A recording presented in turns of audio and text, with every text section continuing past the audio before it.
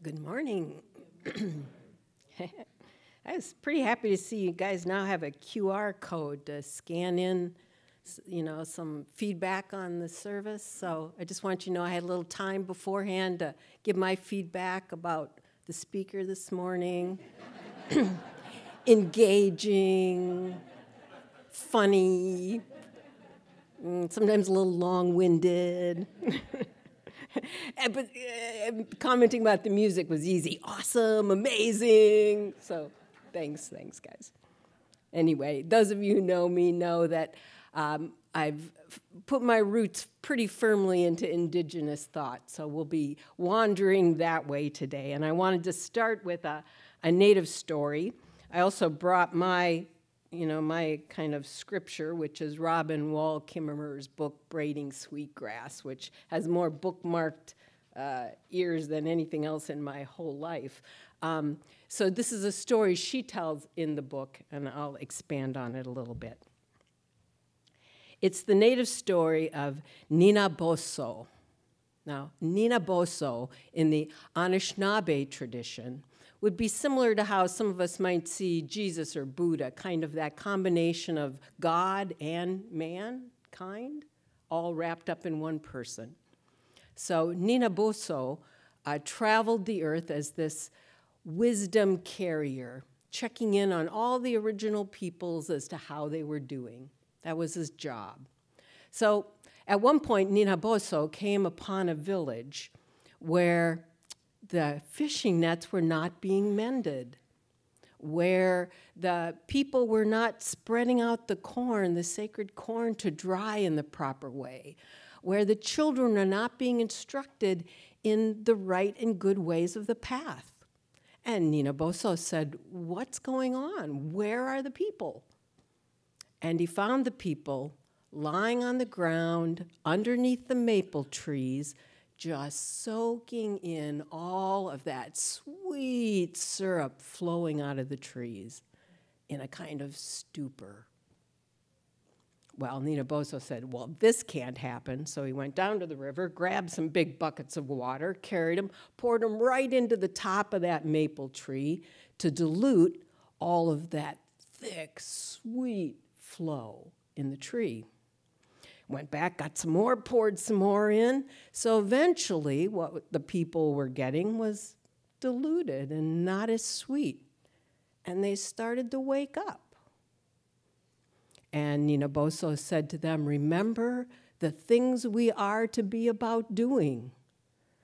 And they shook off their stupor and got about doing their tasks.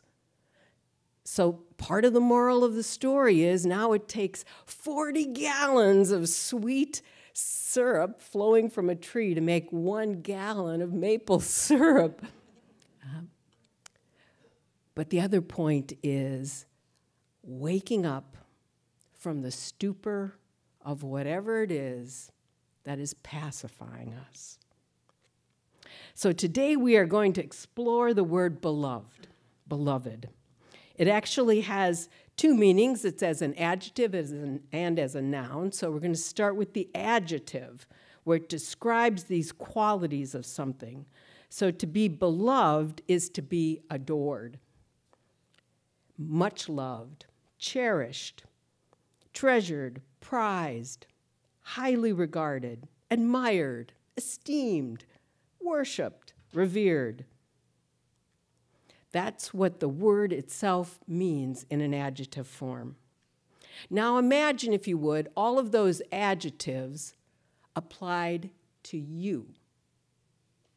You, adored, much loved, cherished, prized, highly regarded, you, esteemed, worshipped, revered.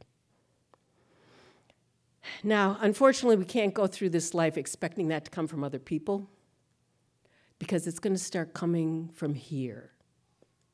When you think of the word beloved, you hold this mirror up in front of your face, and you say to that image, I admire you, I revere you, I treasure you. Because if we're expecting it to come from all these other places, we're just going to end up being a little disappointed because we can never quite meet those standards. So we hold that mirror up and we begin the path of having a beloved relationship in this world with us. It always begins there. Any indigenous path, the first step is self-love and self-healing. That's why you go on a vision quest. That's why you have a teacher or mentor who takes you along, so that you can find that deep sense of self-healing. Now, if you're like me, you might have grown up in a family or a world where that was considered a little selfish. All that time, looking in a mirror, trying to get yourself together.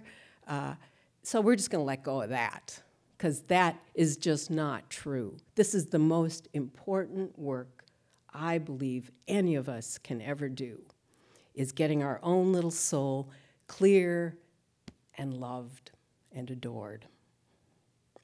So another teacher that I've been reading is Don Oscar Miro Quesada, who wrote Lessons in Courage, and he's a Peruvian shaman.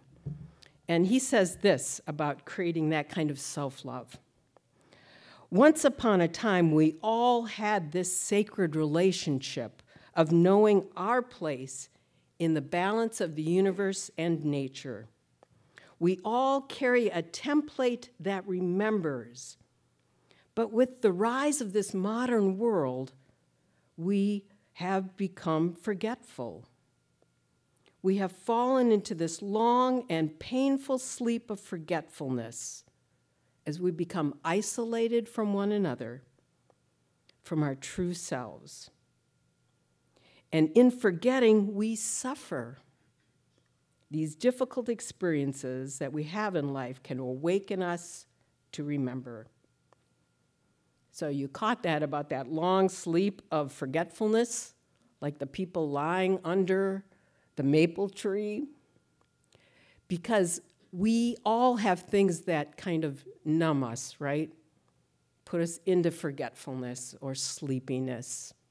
It happens in our culture, whether it's social media that can distract us, or in my life it's Candy Crush. I love that little game. I can't help it. We all have things that numb us. We can use substances to numb us because we're in a time where our isolation is so painful that we tend to want to numb it. But we're being called to remember that there's another whole way of being, to remember our wholeness. Don Oscar goes on to say, if we can remember our beauty, our wholeness, and that the purpose of our human embodiment is to grow a soul. Our purpose is to grow a soul. So we don't even have to think about it as a shamanic understanding. We can also think about it in psychological terms. Maybe you know Carl Jung, a famous psychologist who helped us come up with language we use a lot, like ego, persona, archetypes, shadow. Those are all things that Carl Jung helped put into our vocabulary. And Carl Jung says that, this is his quote, that the self, capital S, the self is our life goal. The self is our life goal. It's our essential being, our highest version of ourself. Now again, that is not being selfish or self-centered. That's different. Cultivating our soul is all about finding the self right there in the center. So when we're not centered, things happen. That's when we overreact, right? Somebody says something and we get a little bent out of shape, whether they intended to hurt us or not. Or we can get pulled off balance and we can start to feel victimized. Or we can get pulled off balance and get aggressive. Those things happen all the time. And when we're pulled off balance, our job, of according to Carl Jung and according to the shamans, is to come back to ourself, our highest center. If we can live wholly and holy in our hearts, then these things can happen. So how can we begin to see ourselves as beloved? How do we heal some of those things that are rumbling around in there? It could be things from your past, probably is. It could be things that you worry about in the future, probably is. But you bring yourself fully to this moment. So I live on a farm, and it's almost time for the baby lambs to be born. And my partner and I have worked out a lovely little routine. She gets up early in the morning to go check the sheep, but I stay up at night and check them before I go to bed, which means I'm going out there in the dark. And I take a lantern. I know there's flashlights. I know there's things you can put on your head to see, but I love a lantern. I love how it illuminates everything all around me, not just what's in front of me, right? So in the dark, in the night, in the cold, I get to go out to the barn with my lantern to see what's going on and check it all out. So as we start to journey into our souls, I want you to think about taking a lantern in, not just a little flashlight to shine on one irritating person, but, you know, that big lantern to get the whole view of what's happening in that dark little spot in your soul. And then to be able to ask yourself, what does it mean to be beloved right here in this center as I look around in the dark of my soul? So that's one thing we can do, take our lantern into dark places. But we also need to take time back. I don't know how you waste time, but we all do it. It's inevitable, as I already admitted. You know, how can we take time back so it's ours to create, to take the time it takes to heal? At points in life, it's easier than other times. I mean, being in your 60s, I don't know, it's a little easier for me because I have a little more time. But that should never be an excuse. There's always enough time, always, for us to tend to what needs to be tended to. And we need to evaluate what are those things that we're using to numb us or to distract us. Because we don't want Nina Bozo to be coming around and reprimanding us. So take back time. Another thing that's been very helpful to me comes from Mikkel Smith, who's one of my current teachers. And he talks about the C words, like, you know, ABC, C words. So he has 8 of them that help us explore where we might be off balance. But it begins with this center, the big C, our center, which is our heart. Our culture, we tend to want to lead with our head. Let me just evaluate it. But, you know, our spirit asks us to sink down into our heart, to evaluate things from there. So we sink into our center. And then when we start to encounter things that pull us off balance in this world, the first things he said we need to reclaim is calm. That's the first C. Which way are you seeing it? C. This one, here we go. Here it is. The first C is calm. Are you calm in the face of what you're facing? How about clarity? Can you find clarity? If there isn't any, then that's what you got to go find. Confidence of how you're responding, how you are in that situation. And then a curiosity. I wonder why that's happening now. I wonder what that person means to me. I wonder. And developing curiosity. Creativity. If it's lacking in your life, you're missing something from your big C. Connectivity. How connected are you in the real and good ways? Compassion. Not rescuing, but true compassion. And the last one is courage. So when we find ourselves, you know the places where you're off balance, right? Check in with those C words.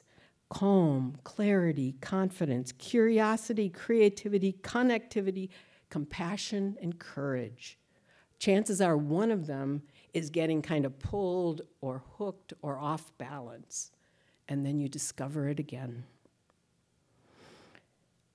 It also shows you where things need to heal. So if you're trying to live out of the big C, the center, and you can't find clarity or calmness, then chances are there's something nudging at you to heal, poking at you a little bit.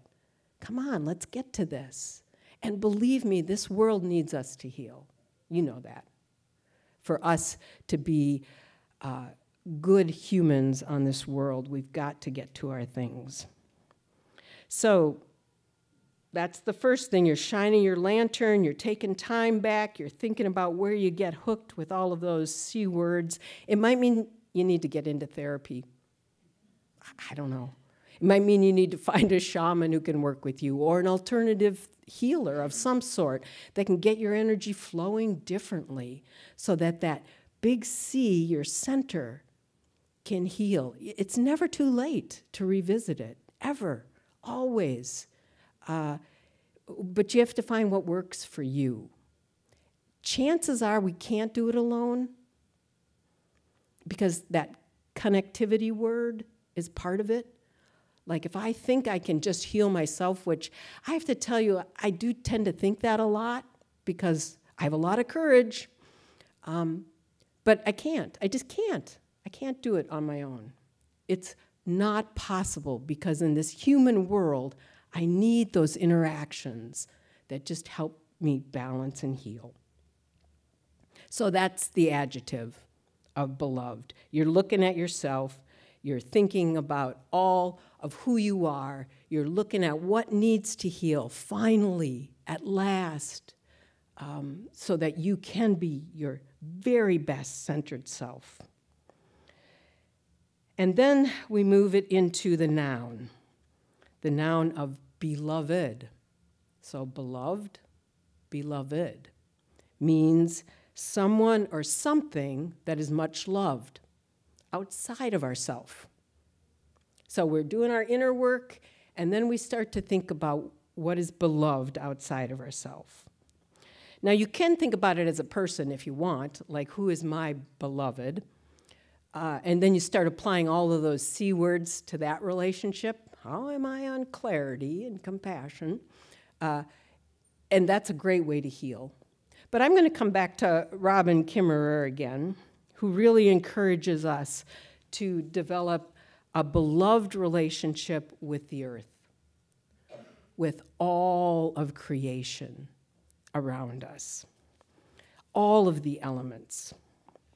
One of the quotes from Robin that I really come back to again and again is she said, "We've been tricked into believing that belongings will fill our hunger, when it's belongings that we hunger for, belonging that we hunger for. We think belongings are going to fill us, right? So Amazon is right there. We can fill us, but really what we want is a sense of belonging, not belongings. So that switch. And belonging to the earth, to this very precious planet, where reciprocity and gratitude shape and hold everything as beloved. You know, this is the perfect time of year to fall in love with the earth again, right? I mean, fall in love again, just like your first time. Just every bird song when you come out the door in the morning. Oh my gosh, the robins were singing this morning. Every change on the trees and the way that they look as the buds come out. It's amazing. I swear every crocus comes up and it's singing a song, every daffodil tucked in the snow this week. Everything is inviting us to fall in love with the earth. I love hauling compost. We have a lot of it because we're a farm. So I get to wheelbarrow that compost from this big pile over to my gardens, and just the smell and the richness of the earth just makes me fall in love again. There are seeds that you're going to be working with, or flowers you'll be imagining. All of it allows us to fall in love with the earth again. And every piece of something that we do for the earth, we're doing for our own big C center also. Because there's no way that that beautiful plant I'm growing doesn't also nurture me, and I nurture it. That's reciprocity. That's a beloved relationship with something. Now, I really don't want you to think that I've always been good at this, because I have not always. This is something we learn. So several years ago now, when I was starting to study the indigenous path, I knew I had to start planting stuff, that I had to work with the earth in this way. And I grew up on a farm in Wisconsin where we had huge gardens and huge work. That's all I remembered. Work, work, work, work, work. That's what you did. You had to plant, you had to weed, you had to pick it, you had to process it. And so when I grew up, I'm like, I'm going to the farmer's market. That's what I did. But I knew at some point I couldn't get away with it anymore because of where I was heading to find my big C here, my center. So we started to till up some of our yard for gardening. And we live on clay, so it took a lot of amending of the soil, of that compost I was telling you about, a lot of wheelbarrows. So we had the garden all planted, and my partner said, let's just do one more row of green beans. I'm like, I just wasn't happy about it because we'd already tilled and planted, and I thought we were done. And I didn't think we needed any more green beans. But that meant one more row of tilling, one more row of getting that compost moved, and I was so tired, so I'm taking those bean seeds. I'm just grumbling. We don't need more green beans. Why can't we just start with, it was going to be so many weeds, and I'm grumbling, right? I'm so sorry I did that, but I did. So the beans all start coming up. And when beans come up, they're a pretty sturdy little plant. They kind of pop up like this. They kind of bend over a little bit, and then they start sending really cool things. And I'm like, oh, you guys are so cool. They're coming up. Now I'm being nice to them. And, and within a week, all of those beans were blighted. So, we got out the books, and what happened? What's going on? And I can tell you what went on. It wasn't some unnatural pest coming in. It was my grumbles.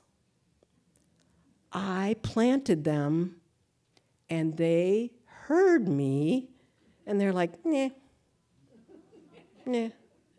Now, it's the truth. It is the absolute truth that now I sing when I plant every seed. We're just going down the row, singing along, because that is reciprocity.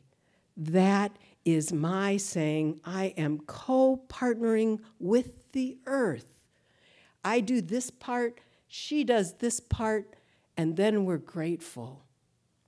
This is what a beloved relationship with the planet begins to look like. Everything I do out of my center as gift back for everything we've been given. So, how will you venture into the places to risk being beloved and being one who enters a beloved relationship? It means walking in harmony. It means walking in acceptance with all people and all things. It means being willing to have your little heart just cracked open a little more. No matter what age you are, no matter what you've experienced, let it open up a little more to that deep healing. To be cracked open, to love yourself, to love the earth. It'll let you take deeper breaths. It just will. So when you answer that question, how do we live in this world? How can we be beloved in this world? May you answer it through the story of your life, of your mirror, of your love for yourself and for this precious, precious planet that we get to share. May it be so.